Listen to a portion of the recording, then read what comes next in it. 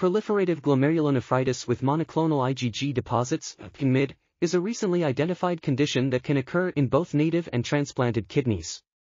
It is characterized by mesangial proliferation and hypercellularity on light microscopy, mesangial staining for IgG3, kappa light chains, C1q and C3 on immunofluorescence, and electron-dense deposits without substructures on electron microscopy.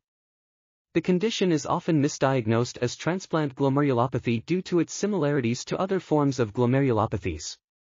In this case report, we describe a patient who developed de novo PMID in their kidney allograft after a successful SPK transplantation. The patient's proteinuria improved and serum creatinine stabilized with conservative treatment.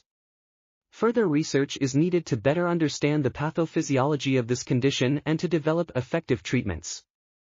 This article was authored by Sabiha M. Hussain and Kalathil K. Sureshkumar. We are RTCLTV, links in the description below.